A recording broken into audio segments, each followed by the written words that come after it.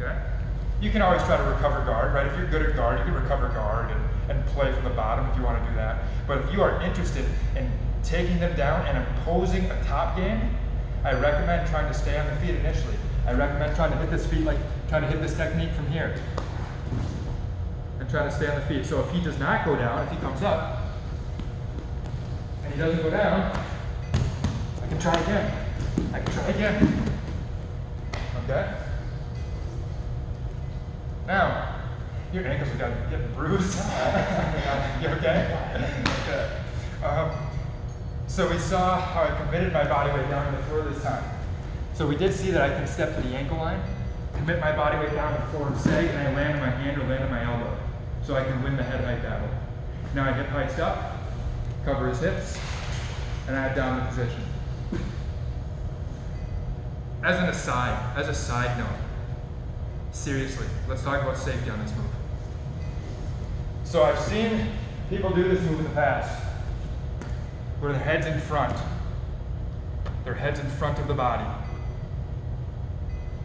Okay? If I do this move where my head's in front of the body, he has a wide stance. I have not seen it personally. Actually, I think I have one or twice, but I've heard a lot of terrible stories about people who try to sit and they sag their body weight. They sag. And you feel that? I am. Be very, very careful with this technique. And understand, it's easy to not hurt anybody with this technique. All you have to do is keep your head behind.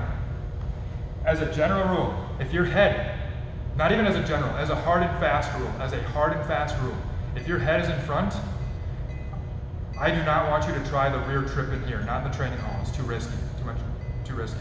I don't want you guys sitting here and sitting your weight onto the side of the knee. Okay, when my head's in front, I come in on the side. When my head's behind, let's say I'm here, maybe I use a lapel tight waist and a knee grip. This is another great way to hit this technique. I can go from here, hit the lapel tight waist, and take a knee grip. Now I step to the ankle, and you'll see that when I go into this technique, I don't sit on the knee at all. There's no danger to the knee. 100% safe. I'm not going to hurt my partners. But if I keep my head in front, if I have the lapel tight waist, my head's in front, and I go here, you might put your buddy in the hospital. Okay, you don't want to break your partner's knee. That will wreck. They can be out of jiu-jitsu for 6 months, a year. It's catastrophic. You sag and crash. Okay, so never do this trip with the head in front. Only with the head behind, where you're not going to put pressure on that knee. Okay, now that we've got the safety out of the way, we have the rear trip, again, where we stay standing, or we have the sacrifice trip where I commit my hips down to the floor. But if you're going to do that, be darn sure they come down with you. You don't want to pull them down on top of you. Another form of drag and takedown is the cross trip. I get my rear clinch. On this one, I'm going to back step with my legs so my ankle line and Ant's ankle line are perpendicular to each other. Stir your ankle line to the camera. Mine runs like so, his run like so, 90 degrees to each other. Now from here, my right leg back steps and I drop to my right knee as my left leg steps across. So this is a lot like our cross forward trip from the front. In judo, it's called the taiotoshi in front. In the back, it's called I can't remember what it's called here. Yeah, probably. But the idea is that we're doing a cross forward trip, just like we did from the front. And now from here, I'm just going to use my tight waist to sag him down to the floor, like so. Now, Ant lands. If he throws his legs out, he sits up and scoops inside my leg here, he can hit something called a switch, where he pulls himself around my back. Oh, yes! Just like so. So to make sure you don't get hit with that switch, let's keep our knee down once he falls. So we're up. I have my rear clinch. I can go the straight trip, or if I want to do the cross trip, I line up perpendicular, I drop to my knee, and step across. You could also step across first and then try to drop to the knee. You pull them. Now if he tries to go for a switch, we drop our knee. and now we start to smash. If he starts to come up on an elbow, that's fine. I can grab the wrist. I feed through to my rear wrist ride grip. And now what do we use this grip for?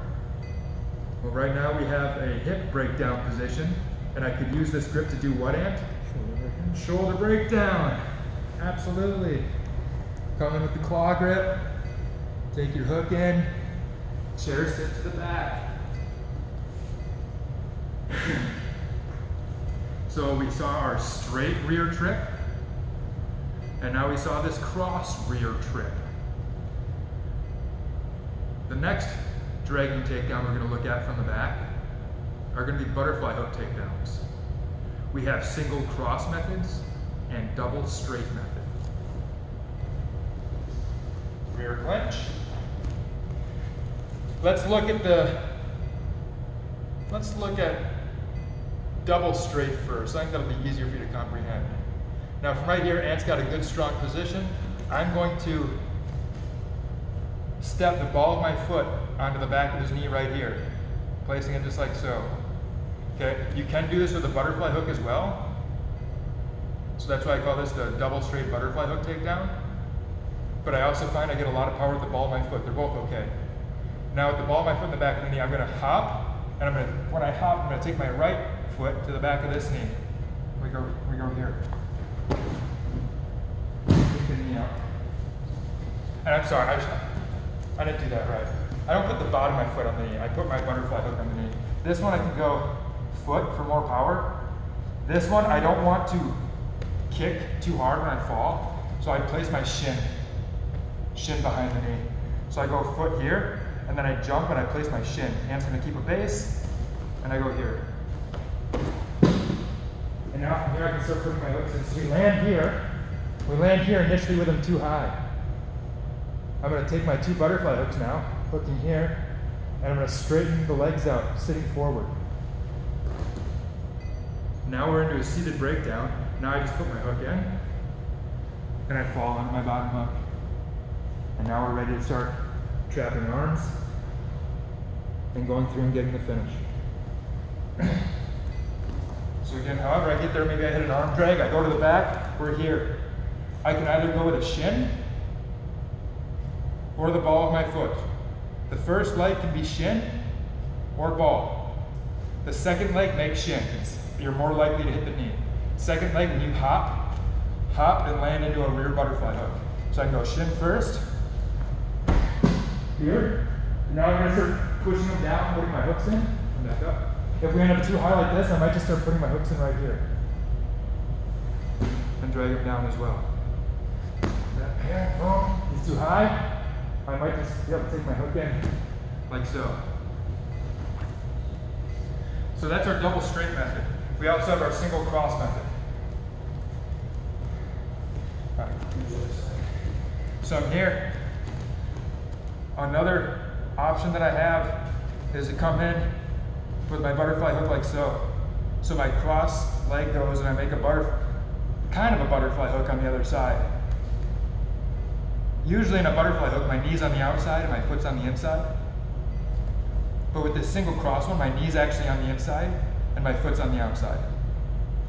Now from here, I'm going to sag my body weight as I hop toward Ant's support leg over here, the one over on this side. So I sag as I hop, and I drag him down.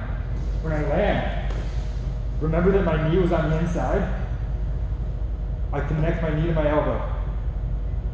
So now Ant has two choices. He can either turn away from me, where I can look to take the back, or he can turn into me, where I can sort of drive my knee through to the pocket of the hip, and I force the flank position.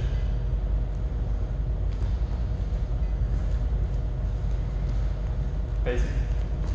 So we come in, maybe I hit this arm drag to the back. Now I come in with my single butterfly hook. My knee piercing, let's rotate, through the middle. When I fall, my knee and my elbow connect, like so. Okay, so we're here, and now I hop toward the leg and sag. My knee and my elbow connect, and I roll to the top position. And now from here, I establish the flank position, And I can either work to pass the guard from here, or if Ant turns away from me, I can start putting hooks in and attacking the turtle like I do with power half.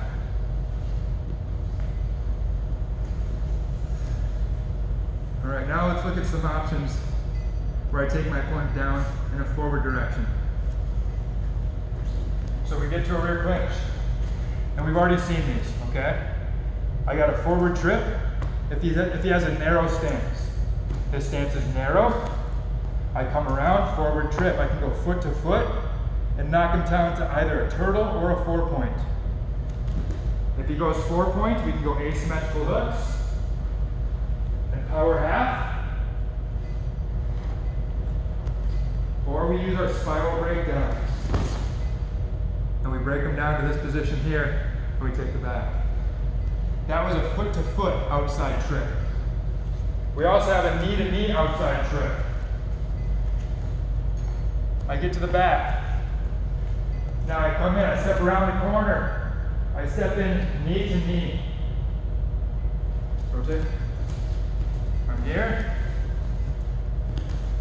I step around the corner and I go knee to knee. And now with his knee caught between my two knees, I drive his head toward the floor and I force him to either a turtle position and I attack the turtle, or I force him up into a 4-point position and then I attack the 4-point position.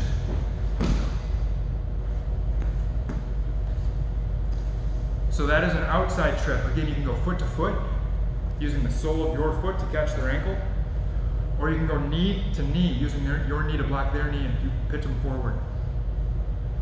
Then we have the same exact stuff from the inside trips.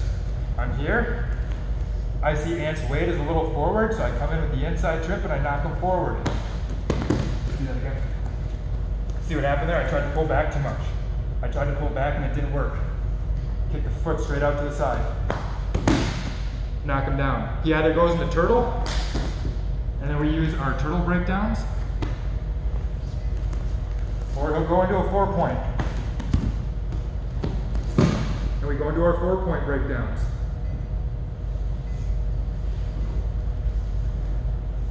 There's one more technique for the takedowns, and that's the rear ankle pick. On the rear ankle pick, I'm going to pass off to a lapel tight waist on this one. I grab a lapel tight waist because I need a free hand. In a body lock where my hands are connected, I can't do an ankle pick. I use a lapel tight waist. Here. My left hand goes to his knee. Now I want to drop and grab the ankle. Rotate. Okay. I go here, I have the knee. So when Ant moves around, I have these grips. And it's hard for me to get away. Try to get away, Ant. These are very strong grips, lapel tight waist and knee. Now from here, I want to drop down to my knee and go to an ankle pick.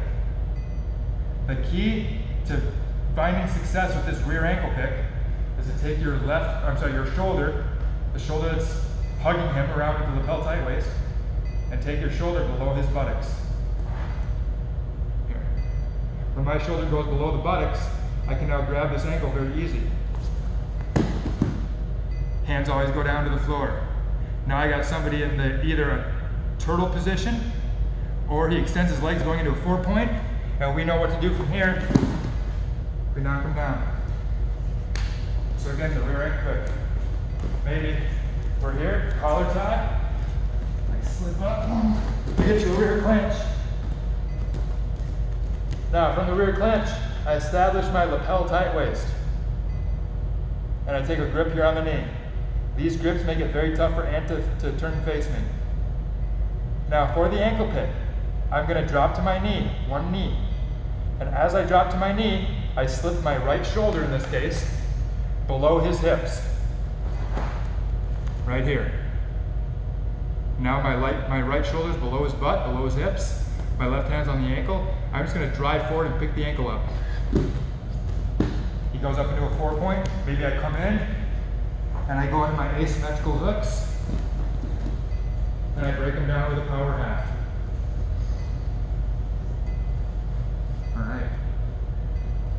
information so far. We've established the rear clinch. We've gotten entries to the rear clinch. We saw how to off-balance our opponent from the rear clinch with trips and sweeps. We saw how to take our opponent down from the rear clinch, going forward and going backward. We got trips going backward, trips going forward, ankle picks, butterfly hook sweeps, etc.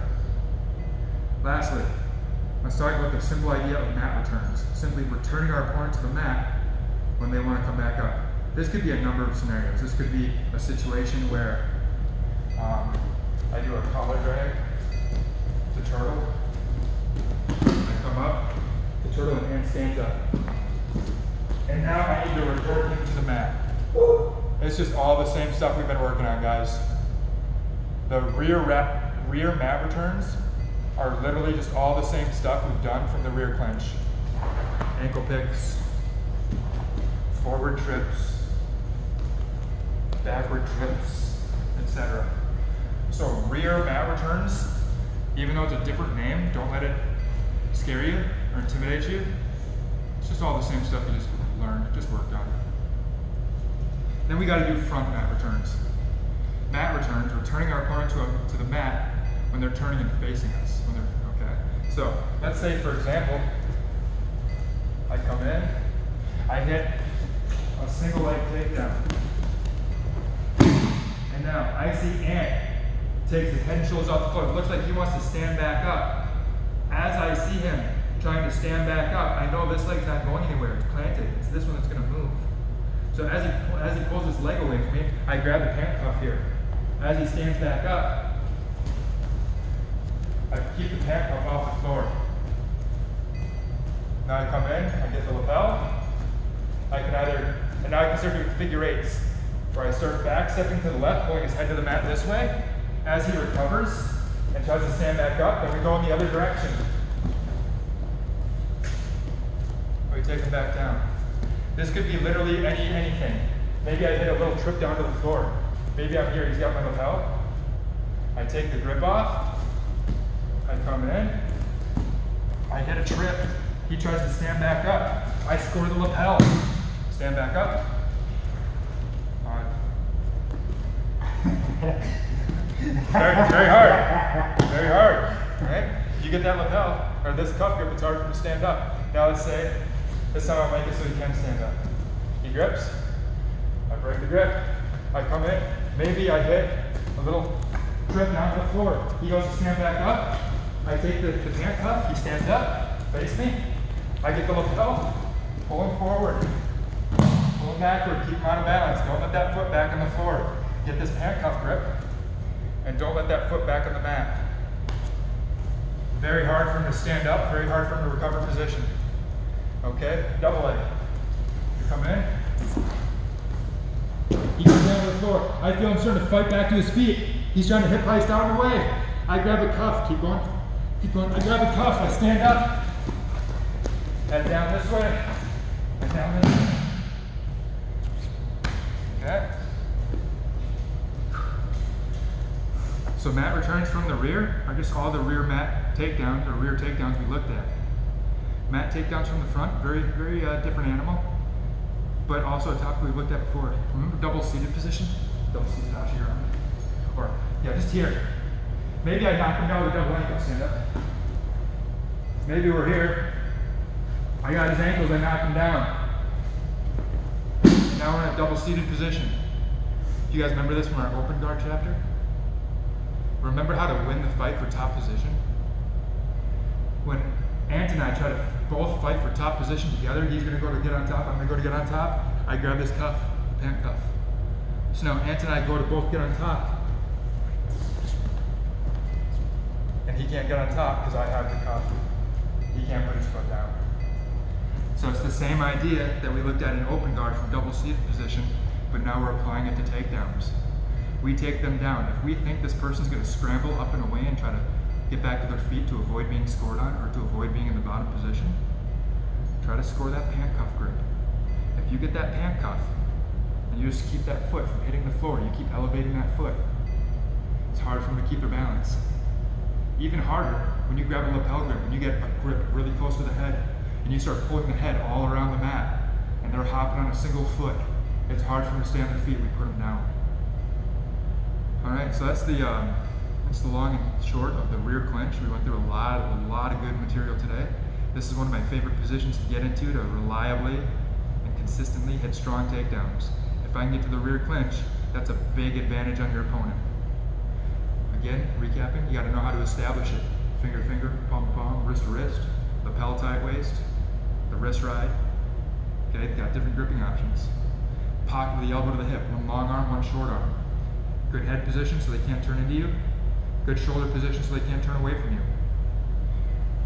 Once we establish the rear clinch, we looked at a lot of different ways to get that arm past our center line and to establish the rear clinch. We can do it proactively by trying to get that arm across our center line directly, or we can find the rear clinch and scrambles off of our takedowns and off of their takedowns.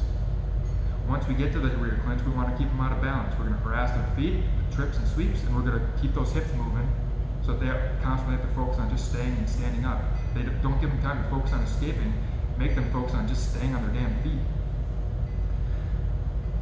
Once we got their balance challenge, now it's time to go in for takedowns. And we saw, just like we did from the front, guys, we have dragging takedowns when our opponent is more upright and maybe leaning backward.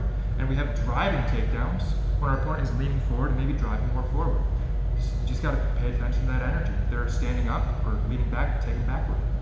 If they're leaning forward or driving forward, take them forward. Forward trips, ankle picks. If they're standing up, back trips, cross back trips, rear butterfly hook takedowns. And then finally, when you have somebody who's trying to fight back to their feet, put them back on the floor. If they're getting back up to their feet, they're going to gain in athleticism, they're going to get faster, they're going to get more powerful. We want to keep their hips on the floor where they have very limited athletic potential. We want to return them to the mat. We can do that from the rear with all the rear takedowns we looked at today. And we can also do that from the front just by controlling that pant cuff grip and keeping their foot off the floor. With that foot off the floor, we pull the head down, circle the head around the mat until eventually they crumble back down and lose their balance. Good work today, guys.